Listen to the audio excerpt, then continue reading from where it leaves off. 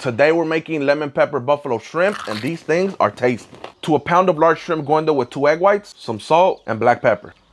In a separate bowl, half cup cornstarch, tablespoon onion powder, garlic powder, salt, and black pepper. Grab your shrimp and coat them in that mixture. Now put them in the fry until nice and crispy. For your sauce, melt half a stick of butter and pour in there your hot sauce. Now just pour the sauce on the shrimp and toss. Sprinkle some lemon pepper, serve them up.